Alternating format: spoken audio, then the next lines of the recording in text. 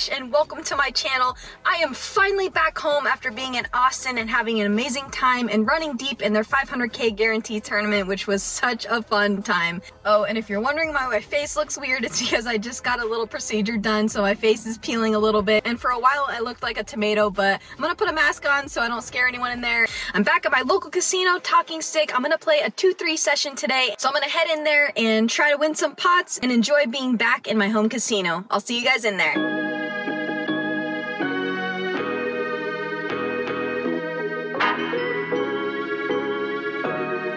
I get asked all the time what I use to prop up my phone when I'm recording vlogs. When I first started vlogging, I was completely lost. I didn't have a phone stand, and I would try every which way to get my phone to stay upright when I was recording hands. I found this amazing, high-quality phone stand by Pocket Jack. Even if you're not a vlogger and you're someone who likes to be watching a show or maybe watching your favorite vlogger at the table, this phone stand is amazing. It's very durable, and what I love most about it is it's very compact and it fits in one of my small bags that I like to take with me to the casino. If you're interested in purchasing it, head to the link in my description where it takes you directly to the Amazon site. I promise you'll be super happy with this product, and I'm happy and proud to use it at the tables. So I arrived at Talking Stick and I was ready to buy into the 2-3 no limit game 500 max buy-in. It'd be really nice to cushion the bankroll as I'm heading to play some of the WSOPC circuit events at Bally's in Vegas in just a few days. So I'm looking to win some pots and add some cash to the bankroll. In one of my very first playable hands, I look down at Ace King offsuit under the gun 2 and I raise to $15. Next to act, a young kid who's been getting in the mix, he makes the call. We go heads up to a flop of Ace 7-4 with 2 spades. Great flop for my hand, as I most likely have his entire range dominated. I continue betting and make it $15. He grabs chips and then puts in a raise to 65. I think it'd be very exploitative for me to just fold here, although at these stakes people just don't bluff enough, but again, I have top pair, top kicker, and I do have outs to improve, so I make the call out of position, not thrilled about it. The turn is the 10 of spades, so it brings in the flush, but we do have the king of spades, which is nice. I check, and luckily he checks, so we're going to see a river card, which is the jack of hearts. I check, and he bets 75, and I just don't think I can fold here. I still beat some of the hands he might overvalue, like ace 9, etc. If he check raised me on the flop with just a flush draw, I would assume he'd continue betting on the turn, so we're either way ahead here or way behind, so I put in the call, and sure enough, he has ace 4 offsuit, so definitely not the start we wanted for the session. After that hand, I topped up to $500 and played a few insignificant hands, so when this hand started, I have about 450 behind, and stacks will be about 400 effective in this hand. As this hand's being dealt, there was a gentleman on the button who was very tilted. I wasn't here for it, but I guess he lost some crazy pots and he was really stuck and wanted to gamble, so while this hand was being dealt, before he saw his cards, he said, "Alright, who wants to gamble? Let's get some money in the pot." So I'm under the gun 2 and look down at pocket aces. I raise it up and make it $15. Next to act calls the same kid who beat me with the ace 4 offsuit, and then the button who said he wanted to gamble raises it up and he makes it $55. I'm licking my chops at this point, and I also see the small blind call the 55 and the big blind also calls the 55, so now there is over $150 of dead money in the pot and I have the goods. At the time, with effective stacks and the dead money in the middle with multiple callers, I didn't see any other raise size that made sense here besides an all-in, as I can also do this with my ace-king offsuit hands and also my suited ace-kings. So at the time, I thought shoving here definitely gives me some non-nutted hands. I don't just have to have aces or kings to make this play. Folds to the button and he agonizes for a while and finally says, "Alright, I call."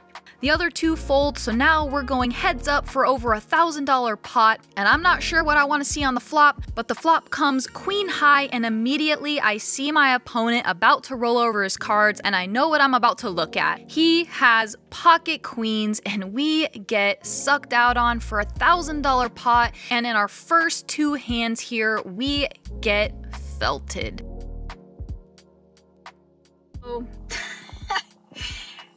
It's not ideal to lose your only 2 hands you play in the first 30 minutes of your session and get sucked out on with aces versus queens, all in pre-flop, and about 150 bucks of dead money in the middle. I'm gonna be honest, I don't feel like playing cash anymore tonight. I might just go home and continue this session tomorrow. Right now we're stuck about $600. not ideal, really sucks. Obviously, in both of those spots, I don't think there's much else I could have done. On the ace king hand, I'm not gonna fold to just a single raise on the flop, and when he bets river, I had already gotten information from one of my friends that he loves to bluff, and he was kind of wild and crazy and was stuck a lot of money, so I also don't hate my call there. And then obviously there's nothing you can do when you have aces versus queens, and it shouldn't affect me too much, but like I said, I just don't feel like playing. So when you don't feel like playing, don't play. We'll continue this cash game session tomorrow.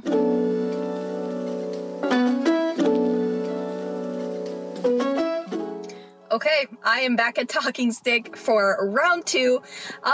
Today probably can't go any worse than yesterday did, losing my only 2 hands I played. Hopefully today we can win some pots and get some fun hands for the vlog. We all know that's how poker goes sometimes, so we just live through it and live to see another day and play another session. So let's get in there. Talking Stick 2-3, 600 max buy-in. I'll see you at the tables. Alright, we are back, Deja Vu, 2-3, 500 max buy-in, and we are ready to get in some pots. In one of my very first hands I get dealt, I raise pocket 7s from under the gun 1. The button makes the call for 15, so we go heads up to a flop of queen 7-6 with 2 clubs, so we flop ourselves middle set. So I'm hoping this is foreshadowing and we're going to have ourselves a nice session. We're out of position here, but we have middle set, so we're going to try and get as much money into this pot as possible. I bet $15 and he makes the call. The turn is a 6 of hearts, so now we have a full house and essentially the nuts. I bet $30 and he makes the call again. The river is the 5 of clubs. It brings in the flush, so I want to get max value. If he has a flush or a queen, I want to get paid, so I go for a bet of $125. He doesn't think very long before putting in the fold and said that he had a pocket pair, so I'm assuming he had something like pocket 10s, maybe pocket 9s. I like to go a little bit big there because I think a queen is hero calling us, and of course if he has a flush, he's gonna call or maybe even possibly put in a raise. So a little unfortunate he didn't have a strong enough hand to call us, but we went for max value.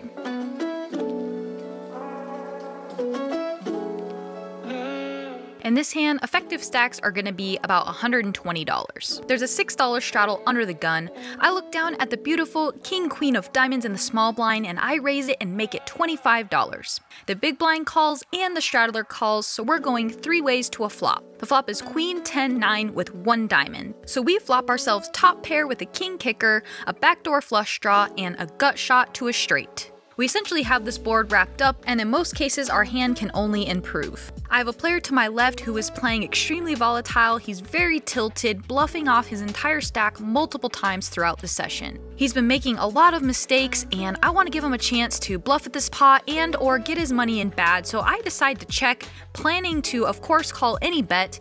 So I check it over to him, and sure enough, he goes all in for $108. The straddler folds and I snap call, so we head to see all 5 cards. The turn is a 5 and the river is one of the cards I didn't want to see. It's an 8. He says, I got there, and he rolls over Jack 10 offsuit. So unfortunately, we take a small detour to Stuckville, and hopefully we can continue to grind this up and get back on the road to Profitville.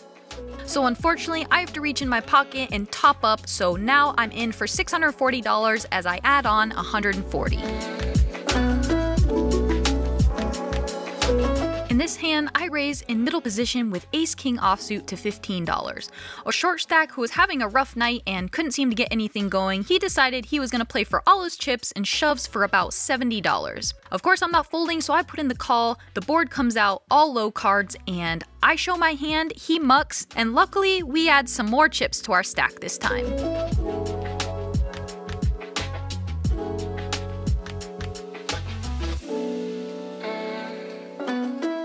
In this hand, there's a limp under the gun, a limp in middle position, and I look down at king 6 of clubs in the small blind. I complete for $1 more, and the big blind checks his option, so we go 4 ways to a flop of king 9-4 with 2 clubs. I flop a pretty big hand here, so I want to start getting money in the pot, so I bet $10. Only the big blind calls, so we go heads up to a turn card. The turn is the beautiful 7 of clubs, so now we have a king high flush. I bet $20 and he makes the call.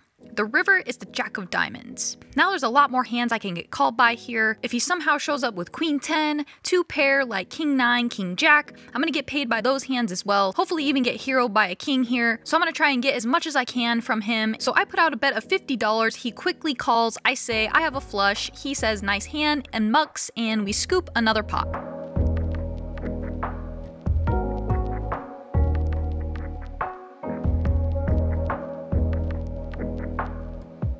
In this hand, it folds around to the button, who's a solid 3-5 player. He raises to $15. I look down at pocket jacks in the big blind, and being out of position against a button open, I want to size up a little bit because you don't want to give the players in position a good price to call you with a wide range. So I size up to 55. He thinks for a bit and then makes the call. Knowing that he's a 3-5 player, ranges are going to be a little bit different here, as I know he'll peel here with a wider range than a 2-3 rec player. I also know he's a player that's capable of a lot. The flop comes ace 10 7, all spades. On this flop texture, I think we're way ahead or way behind. We also have the jack of spades in our hand, which is nice. I decide to check and keep the pot manageable, and he checks back. The turn is a 3 of clubs, and now I want to start betting for denial and also value. I bet $45, and he folds pretty quickly.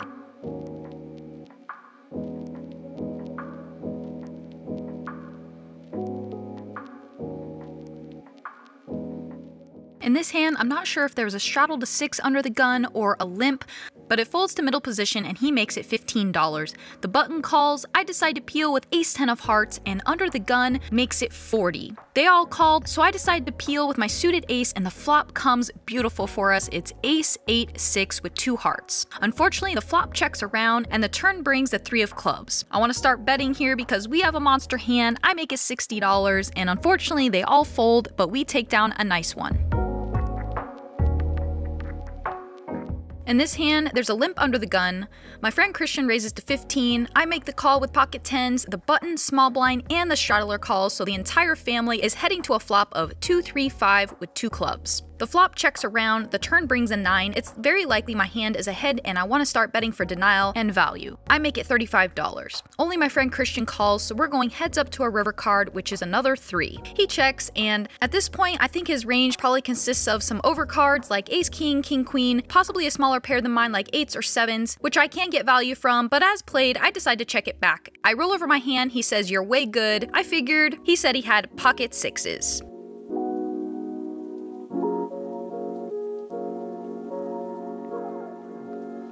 As I was racking up my chips to cash out, a couple players wanted to buy some chips off me, so I headed to the cashier with some cash and my chips. I was in the game for $640 after topping up early and cashed out with $967 for a profit of $327.